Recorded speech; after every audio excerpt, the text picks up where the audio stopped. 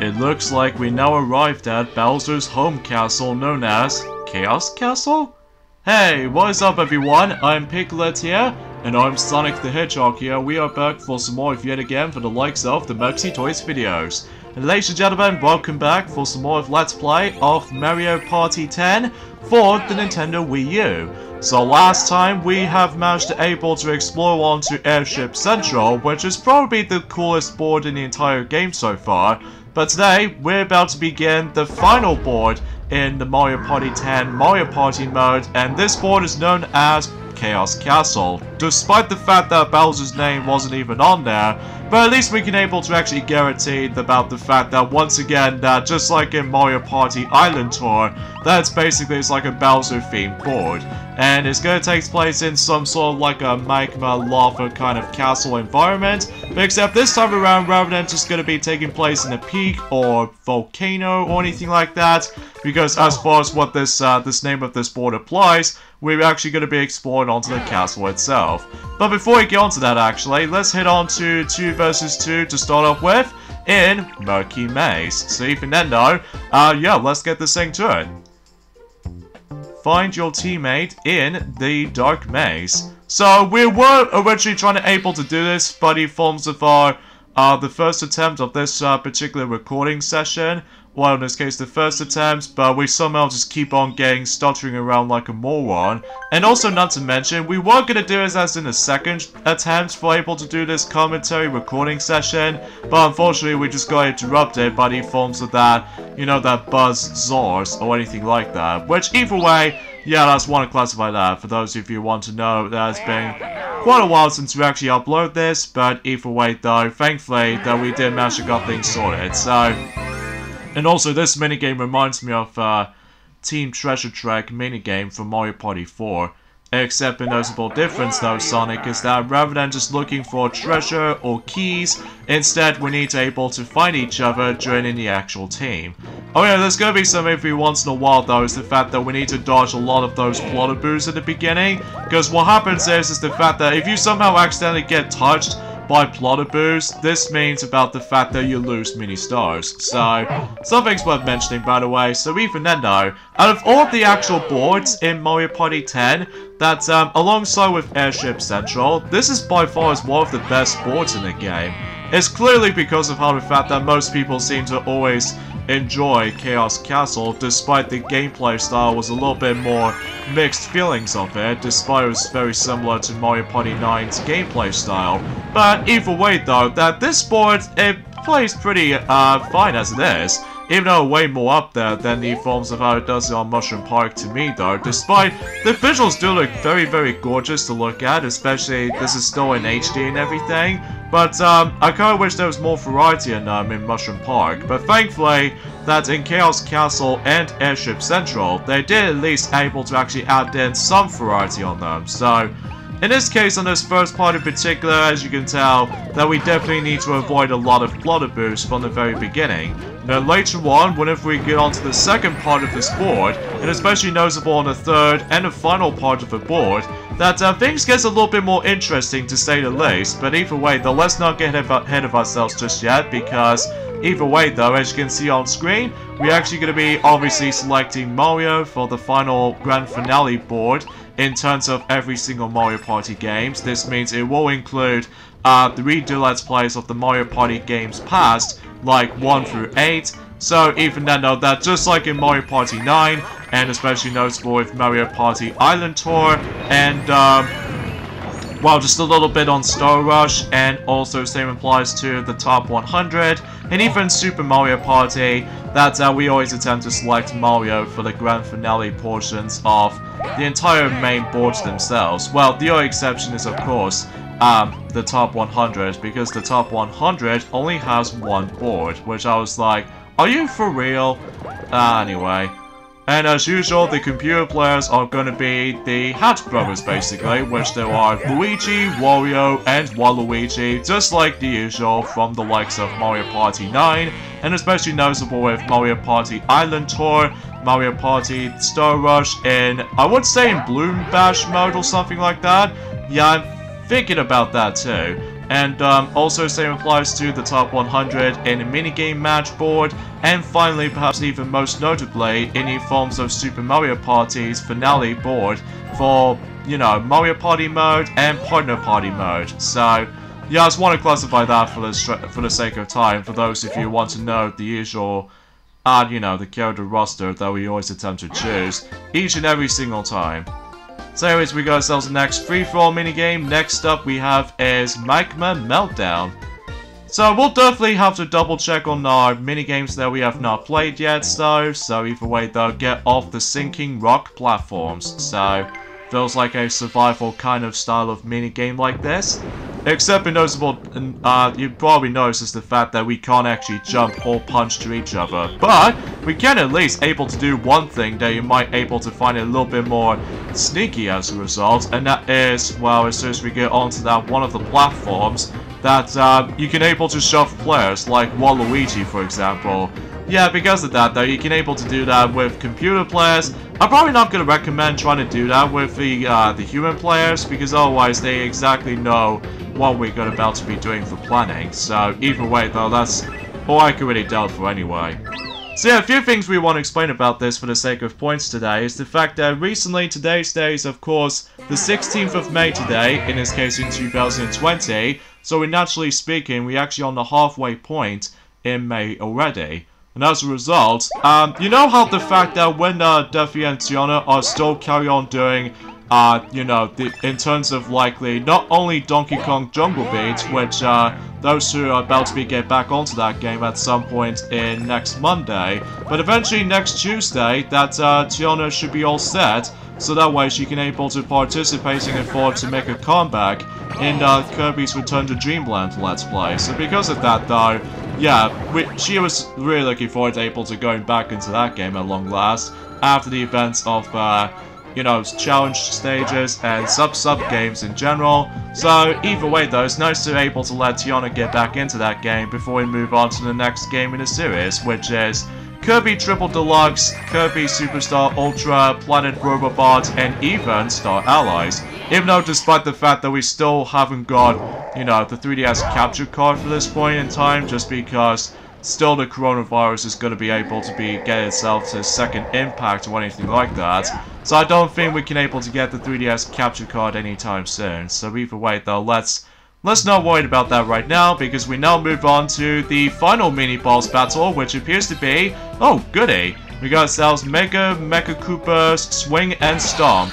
However though, I have to admit though right away, this is by far one of my least favorite mini games of this whole entire boss battles department. Attack! Press 2 to jump for a from a chain, sorry. So yeah, it's a bit like the Mega Goomba's ladder leap minigame, except rather than dealing with the actual the ladders, instead we have to rely on the actual swinging chains in order to be able to deal the damage on Mega Koopa himself. So yeah, it's kind of like that, except, to me though, not because, as I said before, that this is probably the most definition of my least favorite boss fight in the whole game. It's not because it's hard or anything, but rather just because it's rather tedious sometimes, and it's incredibly, daunting to me though. Because basically, all you have to do is have to, like, get onto the swinging chain, and then if you time your jump at the right time, then that's how you expect that you can able to deal the damage on Mega Koopa. But if you time it the wrong time, then you're probably gonna miss your attack, such as this. However, the bad thing about this minigame to me though is that, I swear, my depth perception is almost like, kind of like depending on timing based or anything, but since we actually still suck at the forms of timing jumps and everything, so this means there's gonna be plenty of times where we're able to actually judge a jump, or even especially noticeable we accidentally get hit by certain hazards and all that stuff, which even then though, to me is definitely one of the most, kind of a more of annoying boss fight to deal with in my opinion. Plus another thing I don't like about this boss fight compared to the rest is that it took way too long sometimes. I know it's down to our opinion, but most people seem to have their own opinions as well. But either way though, I just found it a little bit tedious sometimes with the sake of this battle right here. Alright, come on, we need to able to hopefully try to catch up, come on. Alright, hopefully it should. Oh, we could able to actually finish him off for that jump, but Luigi make it there in time. So we're literally now in 4th place. Oh well, hopefully we'll get some more mini-stars along the way. I mean, relatively speaking though, Picklets, but this is actually going pretty rough at the beginning, but hopefully until whenever we get on to, the next few portions worth noting for, that, hopefully we'll get ourselves a little bit more better in between. Even especially noticeable for trying to able to constantly win mini-games and all that stuff. But, you know, just for actual consequences or anything like that, so... So far, I'm presuming that Luigi's was actually in the lead right now, which, kind of think about it, that's actually kind of convenient, because even then though, that he actually keeps on getting himself a whole bunch of mini-stars throughout the whole entire premise for that. So anyways, and here we go on to the second part of this segment, or in this case in this board, and that was the fact that we need to dodge a lot of those skewers here. However, if you somehow accidentally land onto those unlucky spaces, not only does it allow you to able to lose your mini-stars, but also it will able to push you back to the very beginning depending on what walls you're able to go to. So even then, it's just a matter of the forms of sometimes it can be pretty luck, whilst other times, oh, we actually got one more number left, which, if I recall correctly, it will actually have to be, I don't know actually, because unfortunately for the sake of time, our Wii U gamepad's battery life is somehow died, so we can't even tell which one of the last numbers would it be. But even then, we'll have to guess here. So before we go on to that, let's use the 4, 5, 6 dice block, so that way we could able to get ourselves, of course, some mini stars from there. And, you know, as I mentioned this before already, this is the grand finale board in terms of the Mario Party mode, and because of that, though, this will be the last time we're gonna come across into the mini-stars gameplay style. Or in this case, for the sake of time, that we don't need to worry about just trying to able to go into nerve-wracking situations anytime soon. But at least we got ourselves a double slow dice block, so that will come in handy, especially noticeable how the fact that if we really want to go after something, specifically, you know, mini stars in between, then we should be able to be a little bit more, you know, rather more like, I don't know how do I explain this right now. But anyways, looks like Luigi's probably not going to move anywhere, despite he got himself a 0. And looks like Wario's gonna able to land on himself the lucky space for able to farm some more mini stars in between. So, something's worth mentioning about this also is that, well, to be honest with you, I don't think there's that much that much else to say about this, apart from the fact that, well, eventually at this point until by the end of May, that's pretty much the definition about the fact that between Kirby's Return to Dreamland Let's Play, and especially noticeable with Donkey Kong Jungle Beat Let's Play at some point, that those two Let's Plays will be finished by then. And hopefully we'll move on to the next set. So even then though, like for example, that, well, we was able to do the Mario and Sonic at the London 2012 Olympic Games Let's Play when that usually comes up against. And also, same applies for Pac-Man World 2. And hopefully by that time until July, despite the 2020 you know, Japan Tokyo Olympics has been postponed. This means about the fact that we could at least try to deal with the Mario and Sonic at the Olympic Games Tokyo 2020 Let's Play during on July. So, I slide, you slide. So run, jump, and slide to the goal. This minigame is pretty fun though, because you can able just, not only just trying to able to dodge both things, but the control schemes can be a little bit different depending on what actions you get able to perform. Like, to simply just jump, you have to flick the Wiimote upwards, and then if you're trying to slide down, then you have to press the B button. So even then though, pretty cool actually. But until when you get to the end of the actual minigame, then you have to waggle the Wiimote a lot. Even then though, because of that, this is where you're gonna have to able to sprint towards the end of the goal. So naturally speaking, it's a pretty fun and hectic minigame to say the least for me though.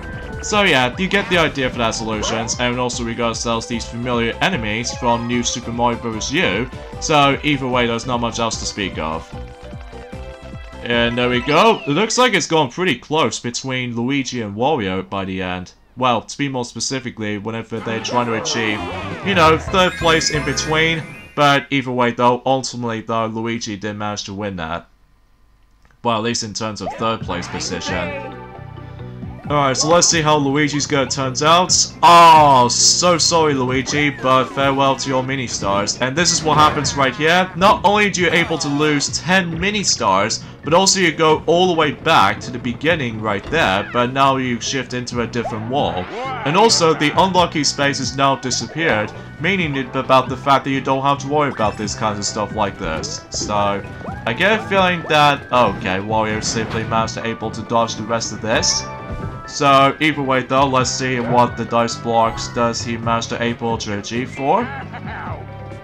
But again, I just like the actual, there's actually more variety in this board, rather than just the forms of pure and plain kind of stuff, unlike the previous boards. Well, nothing too bad or anything like that, but it's just that I kind of wish there was more variety in them. Well, that was probably just me anyway. So it looks like we're now going back to the other side now, because Waluigi has managed to lose 10 mini-stars so far. So for the sake of clarity, let's go ahead and, I don't know, should we just use this for now on? Well, I suppose we could give it a go, even though we were able to save this up until for later. But let's just go ahead and get 3, so just in case. Oh, I just realized that the last number we need to get in order to be able to unlock the cage out of the Wii U gamepad, it was actually 2. Oh yeah, 2 is the only ones left. Yeah, because of this though, differently from the previous sports in Mario Party 10 and Mario Party mode, the difference is this time around though, between this board compared to the previous boards, is that Bowser is no longer going to be stuck into the actual cage. However though, here's the thing though, is the fact that the actual Bowser is now being replaced by Yellow Toad got trapped inside the cage. And the actual condition on that feels pretty similar to the ones you've accidentally able to unleash Bowser out of the cage, but except now in the positive aspects. Like, compared to the forms of when you accidentally unlock Bowser out of the cage, what happens is that you'll lose half of your mini-stars, as you guys should already know. However though, if you manage to unlock Yellow Toad out, well, something will good will able to happen to us. But anyway, speaking of skewers, here we have Skewer Skewery. So solo player to select a direction to attack with the skewers, and rival teams can be able to just run and hide. This minigame does kind of reminds me of Hazard Hold from Mario Party 9, except the notable difference is the fact that rather than taking place in the actual factory facility, instead it actually takes place in some sort of a ruined structure. So yeah, you get the idea for that point. So either way though, we just have to dodge a lot of skewers here. Thankfully, at least if you memorize the actual directional movements or something like that, you can able to actually feel safe from those walls, as you can see right there. Oh goodness gracious, but at least Luigi and Waluigi did manage to get knocked out, but usually speaking, we still managed to win. How's that for that?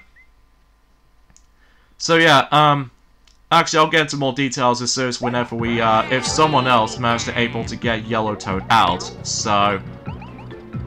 talking of unfortunate moments, there goes Waluigi yet again, but now we have to go further way back down, and, well, we have to go for all that climbing stuff again.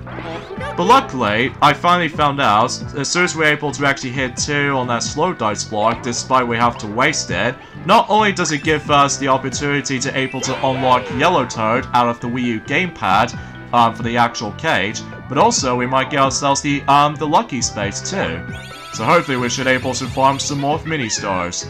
So in this case, you'll be rewarded 20 mini-stars. So yeah, that's a pretty big deal. Especially noticeable how the fact that if you ever feel lucky enough, then you would able to actually achieve even more mini-stars to top it off. Yeah, that's pretty cool though. So anyways, let's go and get some more mini-stars by simply going blast off from cannon to cannon, and hopefully we should be able to keep an eye out with the bunch lot, even though we haven't got that much compared to Wario's lot, but even then though we got 16 nonetheless, compared to 21 mini-stars from Wario. Yeah, I was faulting myself about that too. Anyway, so let's go ahead and keep on climbing upwards, well at least depending on luck really. So either way though, that's all I can really expect at this point, so... But still, can't deny about that, but even then though, I just want to classify that. Alright, so looks like Wario's gonna get himself his nerves going by simply able to get himself a 6. So yeah, not only does he able to get 10 mini-stars, but steal stars, or stealing mini-stars. Please don't get involved this time, please don't. Although, thankfully, he's gonna steal something from Luigi. Even though it could be worse though, if he managed to able to steal a half portion of mini stars though, I mean that would be kind of greedy honestly. But instead that he actually steals 10 mini stars from Luigi, so I'm pretty sure if you manage to steal a half portion of 43, that's what Luigi previously had, I'm pretty sure he might able to steal like, I don't know, 21 or 22. It's all depending on the forms of calculations or something precisely. But whatever, and we got another minigame to play around with, and it's gonna be once again 1 versus 3. So let's see what the next minigame are we gonna be playing through. And it looks like we have Moving Mushrooms, another new minigame. Seems like we actually got ourselves more new minigames in this board more than anything, so get Super and Gold Mushrooms in your cards. So if you're in a team of 3, you need to carefully guide the mushrooms to the red cards. But if you're in a team of 1, then you have to deal with 3 seesaws, and then you have to carefully try to guide the actual mushrooms to that color perspective, or in this case, just, you know, the blue basket or cards, whatever you want to call it. Sometimes though I have to admit though that this minigame is alright and such, but even then though, it might be pretty easy for the team of 3 honestly, but as far as the team of 1 is concerned, you need to do a lot of work. Especially noticeable how the fact that you always have to deal with like a lot of stuff of how the fact that, you know. And I believe when it gets to the 15 seconds mark, then obviously everything else gets a lot more faster now, so even then though, yeah, that's all I can say, bye. Oh jeez, okay, okay, at least we actually, oh jeez, Louise, okay. At least we actually got enough points though, compared to Waluigi only gets like 37 so far. But at least we did that pretty decently though, as it is, so anywho. Alright, so naturally speaking, it's the fact that, well, we're almost nearly towards the end of this board already. Well, at least despite the fact that we actually didn't get any screw-overs, well, except in the beginning part, where Waluigi did manage to screw us up, during the forms of, you know, the beginning, whenever he's trying to make us to take mini Z stars. Anyways, when it gets to the forms of the actual home straight portion, that's much like any other Toad houses for that matter, you get yourselves a freebie dice block every time you come across into this part. And because of this though, well, because of that, well, as soon as we get towards in this particular segment, this something might be very familiar to you. And here's Bowser's throne. And here's Bowser himself. Now, as you can see, he breathes the actual fireball, as you can see, and because of that, we really want to avoid those fire marks on these spaces. And what happens is that if you accidentally land onto those little fire marks on the top portion of the board, for the sake of the forms of this segment, what happens is that you lose half of your mini stars. So yeah, that could be a little bit of a misunfortunate thing right there, or in some instances. That, again, depending on luck, but at least it kind of reminds me like a 2D side-scrolling Mario segment where you're able to actually like, well, to be more specifically though, it was the New Super Mario Bros. Wii, New Super Mario Bros. 2, and New Super Mario Bros. U segments where you have to dodge a lot of fireballs and then just trying to be safe from those little walls in between. Yeah, it kind of reminds me of that, but except we're now onto the actual vehicle in order to do that, rather than just walking on foot, or in this case, walking individually, so. But you know, you get these suggestions here. Thankfully, if you manage to land on the backspace, however though, if you somehow land on that, the actual backspace, if you somehow accidentally go back onto that fire spots on that spaces, it does not count as the effect, so at least we're able to be okay with that. Alright, so looks like Waluigi's gonna able to be safe here. And it's a good thing we got ourselves the 4, 5, 6 dice block to begin with, so that means that we could potentially try to make our way towards the end of the board. At least after this little sequence right there. Strangely enough though, anyone else doesn't seem to get hit right there, which I think is actually a smart move. Even when it comes to the forms of likely to have some bit of strategies, in terms of dice blocks in general. And we didn't get a minigame for it either, until whenever we get to the end though. So it doesn't matter if we can either get 4, 5 or 6, But either way, we made it to Bowser himself. Even though despite the fact that we've already taken down Bowser twice during the actual corresponding Let's Play of this, so naturally speaking, I'm pretty sure we might as well face off with a different boss instead.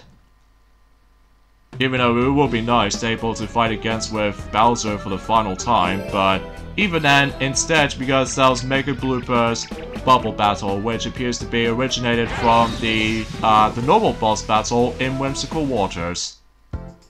So anyways though, completes the panels to attack. So yeah, it's a bit like, I would classify the same, like, kind of like a Blooper Barrage minigame from Mario Party 9, except a noticeable difference now is that rather than just dealing with the cannon shots in order to deal damage on him, instead we need to complete these puzzle panels in order to attack him. Think of like King Boo's puzzle attack from Mario Party 9 as well, except that rather than just dealing with the forms of the sideways formations of the actual control scheme, instead that we need to be able to point the Wii Remote vertically at all times. So yeah, some things want to classify for something like this, but either way though, all you have to do is just basically just have to find, you know, all the correct pieces and all that stuff, and that's all you really have to do in this battle though. So even then though, kind of a letdown to be honest, but either way though, we're just able to actually just say this right now, we're actually glad that we can able to show this off. So the only misunfortunate thing about boss battles that we haven't shown off is well, I would say PT's bomb battle, and especially noticeable with King Boo's tricky tiles, because these are the only two boss battle minigames we're actually missing on. So hopefully though, whenever we get onto free play at some point after the extra stuff, then we can able to show off some of the missing minigames of how this game offers us to. Yeah, at some point during, I would say at some point in June. So either way though, because of that though, this Let's Play is going to be significantly shorter compared to the forms of how it does it. Well, I would say it's the second shortest Mario Party Let's Play we'll be doing for our channel, next to the top 100. But still, it just comes across as like, you know, questionable choices sometimes. So anyways though, let's go ahead and keep on getting some more, you know, jigsaw puzzle panel pieces, whatever you want to call it them. So either way though, yeah, don't shoot the actual bloopers by the way, because I'm pretty sure if you're able to get the wrong piece or something like that, even though it's hard to explain about this sometimes, but either way though, oh yeah, by the way, every once in a while though, it's the fact that whenever when the Mega Blooper managed to able to squirt some ink stuff at us, this means that you're able to cover up the bottom parts, which to me though, it doesn't feel that much challenging compared to where it used to be, because originally I was able to cover up every single panels as much as possible, but we can barely see anything, which as a result I was like, what's the point about trying able to use that anyway, even in this case trying to showcase off some panels to begin with. I don't know, I'm just a little bit too nitpicking right here. But anyways, time for the final results in Mario Party 10's final board in Mario Party mode. And you can see Bowser Jr. in the background right there. So, well, despite that, Bowser usually doesn't show up at all, even though despite the fact that we didn't finish him off in that board. But at least we've already dealt with him twice, by the way. So, minigame star goes to us, no doubt about that.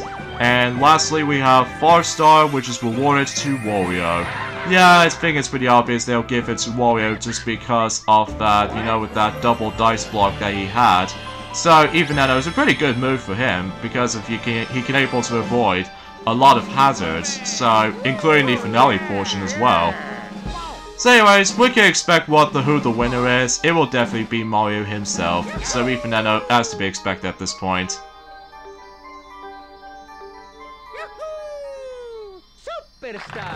Yeah, Mario, you are the superstar indeed. And in fact, you're actually getting pretty close to able to celebrate your Super Mario Bros. Game for 35 years until, let's just say, about 4 months' time now. So even then though, let's check a look at the results. Wow, we actually beat him by Wario for 7 mini-stars above from it.